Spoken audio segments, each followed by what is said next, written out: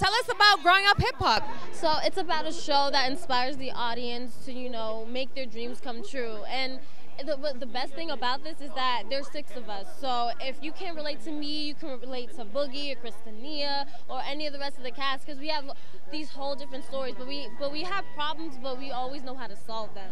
So that's the message that we bring. So I heard you were the youngest on the cast. How does that feel? Do you get a little sidetracked? Do they give you great advice?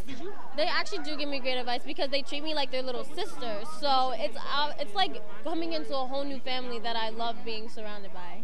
And who are you closest with on the show? On the show, I would say Christinia. Like, she's such a sweetheart. Everybody's amazing, but she just, like, connects with me, like, just a little more. But everyone's been actually doing their part to make me feel like I'm part of this, like, group. And now, what are you looking to get out of the show? What's your ultimate goal?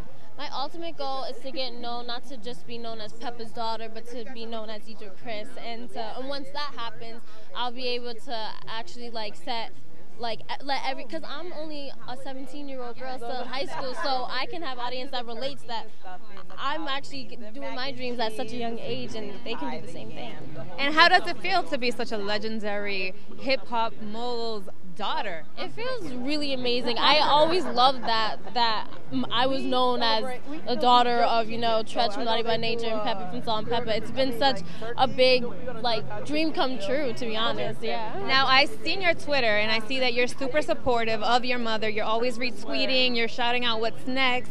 Now, is she as supportive with you, with your music career? Because I heard that was a little quite different. See, yeah, at first she didn't want me in this industry because she was just like, oh no, I can't have you in there because they're going to just like eat you up. But she realized that as I grew older that I became more mature and that my mind has a wider perspective. So I've been able to handle that. So what's the best advice that she's given you?